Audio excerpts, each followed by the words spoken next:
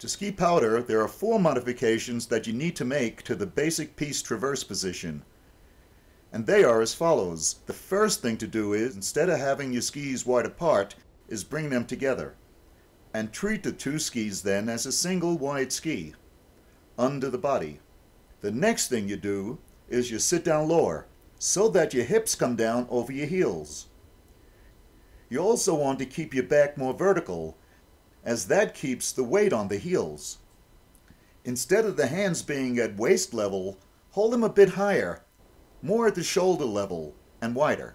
When you're ready to turn, you bring the downhill ski pole vertical, lower your weight down over both heels, and then spring up in the direction of the turn.